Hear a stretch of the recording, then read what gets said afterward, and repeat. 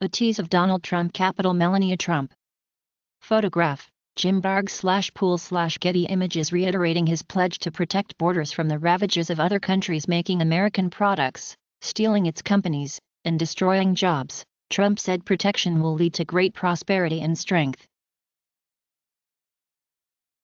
Leaving for the candlelight dinner #inauguration #mega. A photo posted by Ivanka Trump, @Ivanka Trump, on January 19, 2017 at 5:30 p.m. PST. President Trump's youngest daughter, Tiffany, also stunned at the candlelight dinner.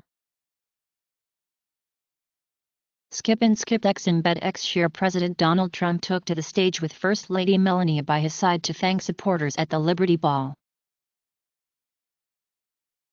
All eyes were on the women of the Trump family as they arrived for President Donald Trump's inauguration weekend, and their elegant fashion choices did not disappoint. Image: President Trump is greeted by his wife Melania, and children Barron, Donald Jr., Eric, Ivanka, and Tiffany after taking the oath of office. One wishes that President Trump had exuded as much grace, but then that is not his style. In the most anticipated surprise of the evening, Melania Trump helped design her jaw-dropping white dress in a collaboration with Hervé Pierre, the former creative director of Carolina Herrera.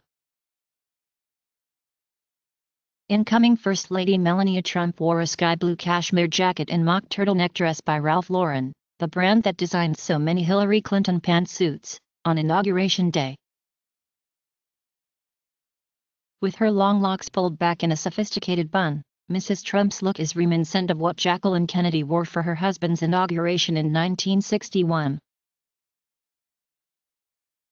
Mrs. Trump's look, with its bolero-style jacket, prompted comparisons to a fashion icon of the past, Jacqueline Kennedy Onassis, who wore a powder blue outfit by Oleg Cassini with a matching pillbox head to husband John F. Kennedy's 1961 inauguration.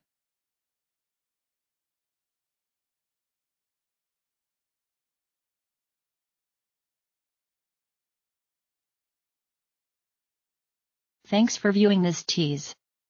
Sign up for the Tip Top Tech channel or search for a Tease Second Mind on YouTube to find and then enjoy other teas.